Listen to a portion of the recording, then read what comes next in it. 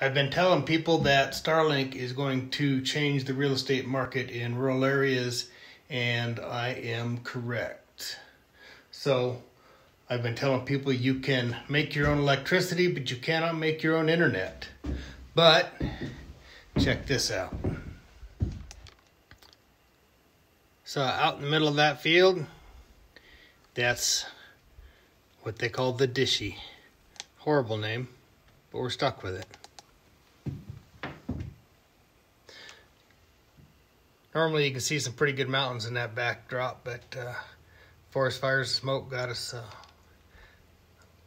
poor visibility. All right, so anyway, back to, this is the off-grid cabin. That is our Starlink internet.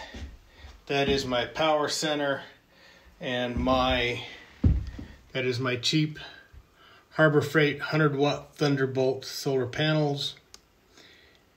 And the tree right in the middle there I felled this morning because it was blocking for about an hour on the panel, so it went down.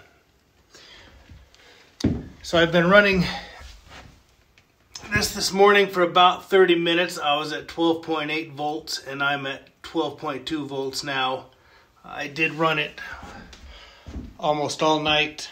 The first night we had it just for kicks, and I went from 12.6 to 11.6 overnight, and that is with no other load other than my little DC LED lights. And this one shows I'm down to 12.1.